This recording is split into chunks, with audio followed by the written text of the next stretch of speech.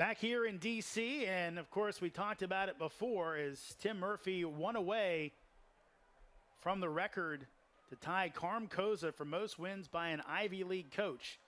Again, Tim Murphy, what a great time he's had at Harvard. Oh, my God. And it seems like he's only been there for a short period of time. Because Al Bagnoli is right there third on that list, and he's passed Bagnoli, who's been a legend. I'm actually shocked to see that number, but it shows you how dominant Harvard has been under Murphy. Yeah, they've been just so great. And actually, over the last few years, they've had a bit of a downturn. Of course, they did not win an Ivy League title. And it's funny talking to Coach Murphy. He was pretty flat out about it. He said, look, I tell our alumni, it's like, look, what we did isn't supposed to happen in the Ivy. Like, I think he told us the number was they had 16 straight 7-win seasons. The next highest in the Ivy, the next highest number was like 6 all time. And and obviously you play a few more games than you did back in the day, but still it's a pretty impressive run that he has put on at Harvard as Brunel out on the edge, throws it to Portabanco, has a completion for about 7 yards on the play. But back to Coach Murphy, again, it's just been amazing. And that run that they had, I believe it was a 9 Ivy League championships since he's been there. I think it was a run of about like 11 years or 9 years where it was 6 first places and 3 seconds. Mm-hmm. 2nd and 2, Stakely trying to find a hole. He does not. Gets it back to the line of scrimmage and not much more. And he openly admitted to us that he probably had at least 3 Ivy teams that could have went into the FCS playoffs and won the championship. So 3rd and 2 here. And you look at Harvard, and so far they have completely dominated on the ground. That is not a number you like if you're Rob Scarlatta. That's if I was out there running today. Pass to the flat. Stakely makes the catch. He will lean forward, and I think he has the first down. I was going to make the point before the break that Georgetown coming out will be best suited going into their 4-minute offense. Take as much time as you can off the clock. Their offense has had success moving the football. Get yourself in scoring position, and that way you kind of kill it on both ends, help your defense out, but also get points up on the board before half. Gowan made the tackle, but just couldn't keep Stakely away from the sticks. Brunel out on the edge.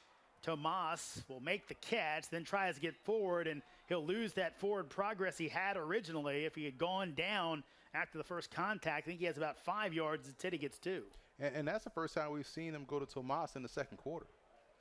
He was heavily involved in the first part of the drive. Maybe they switched things up, but you got to find ways to get him back involved. And that's something that they want to get started here as they try to close out the half. That's Max Jones, the starting safety, walking off. He was a preseason All-Ivy pick in 2020 before the pandemic shut things down. And we talked about it. Really a 4-3 alignment all the time for Harvard. No real nickel. Blitz coming. Brunel will get away from it, throws it deep, and it will be incomplete. A heady play by Brunel as that was on the ground. I think he was thrown off a bit by the blitzing Jordan Hill, but somehow got it away and almost got a completion. Yeah, he almost got it to Creighton. Creighton had the post wide open. Maybe that's where they're going. It was going to be a shot play. But like I said, they have the matchups they want outside. You talk about Tomas, you talk about Creighton, and you also bring in, the young kid. They're gonna find these one-on-one individual matchups and take advantage of. That's how they're gonna have to get back into this game. Call it a 3rd and 8. Need to take it out to the 45 for a first down. Harvard brings pressure. Wide open is Creighton. He makes the catch. He'll cut it back and be cut down around the 30-yard line as a touchdown-saving tackle by Victor Tatamy. But another big chunk play for the Hoyas to Cameron Creighton. We just talked about it. That's where they have the matchups. That's a senior-led play right there by Brunel. He see the blitzer coming off the edge, like, you know what? They're blitzing from that side. They're also vulnerable from that side. He was wide open. That's a bust in coverage. Found him deep down the field. Nice chunk play for Georgetown. Big win for the Hoyas as they look for 6 before the half. Brunel keeps. He'll be cut down and gets high load on that one, but comes up looking okay. But again, that's not something you want to do a lot of if you're the quarterback, as those Harvard guys come with malice in their eyes. And it's a good job right there by Harvard's defense, they had every aspect of that play covered. They wanted to hit the bubble out there on the perimeter if they were going to crash down. And they had a guy sitting right there in the flat, but they covered every aspect of that play. Good movement by Nelson to go in and get right back out. Out in the flat, it's Creighton, makes the catch, brought down short of the sticks after a gain of about 5. Creighton has quietly become the go-to guy offensively in the passing game, and he did a great job here catching the football and just getting what he could by just turning upfield. Georgetown did a great job offensively, man. This is what you want to see from a team that's down 21. You know what? You can't get it all back in one play, but we're going to try to take as much time as we can to move down the field to try to get at least one score out of it. And Rob Spence told us that, look, you know, a couple early mistakes by us, that's a completely different game against Delaware State. You really want to get that offense going for a Patriot League play. Nice snatch by Tomas as he keeps the pile moving, and they still haven't blown it dead, and finally they do, as it's a gain of around 7 on the play and a first down. I've been very impressed with Brunel. He's throwing the football decisively. He's throwing it accurately. He's making great decisions with the ball. The ball has come out where it needs to be on time, and these receivers are just playing a fantastic game. Another thing that Rob Scarlatta told us, Emory, was the fact that he thinks he and Rob Spence, the offensive coordinator, are on the same page. They work really well together. And you've seen that today, that everything's looked comfortable for Brunel. Stakely, good hesitation, bounces to the outside. He'll be hit and stopped at the 15-yard line, so only a gain of around 3 on the play. Looked like it might break for more. Yeah, he had the patience inside, and I thought he was just going to accelerate. Probably made one too many cuts, but still sticking with some parts of the run game is always key, because you never know when it's going to pop.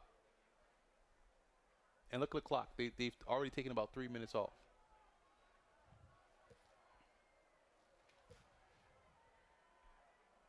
Cam Pygat, new receiver in there for the Hoyas. Brunel throws it deep, and that's incomplete. Looking for Portabanco as he had a linebacker on him, but not a good ball by Joe. At some point, they're going to get him. They maybe going to tell him at halftime or on the sideline.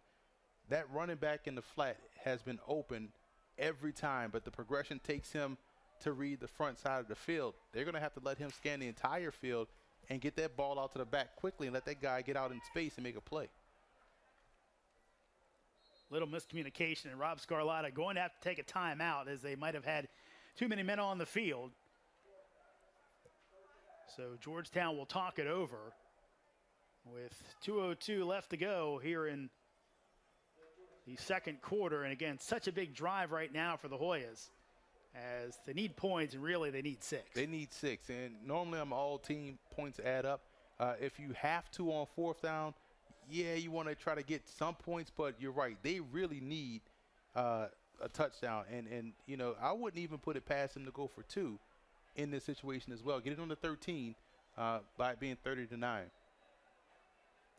course, Rob Scarlatta, his 7th season, and he is the perfect coach, I think, here. Oh, absolutely. As he's a Georgetown lifer. He played here. I think he had 1 season away where he was working in the business world, came back as an assistant, and most importantly, Emory, he knows how this place works, and that's so important. That is huge. He understands Georgetown's culture. 3rd and 8. Crimson showing pressure. They'll hand off on the draw. Moultrie's got something. Spins off one man. He'll be brought down. Tademi with that first hit, and it'll be short of the sticks. And now we'll see what Rob Scarlatta goes with, a 4th and 5, and it looks like they're going to go for it. I thought that had a chance to really pop into the end zone. It had promise. Good job by Harvard recovering and make a play. See if they may try to draw them offside to get a free first down here. 4th and 5 with about 90 seconds to go in our opening half. They're going to go for it. Brunel throws it deep, and that will be a miscommunication way off, and Harvard holds as the Hoyas will come up empty. Yeah, you want to give your receiver a chance to either go up and make a play or try to draw a pass interference call. A ball out of bounds serves no one, you know, in that situation. Probably could have gotten a better play call in. So 1:21 left to go, and we'll take it to a timeout as Georgetown trailing Harvard here in D.C.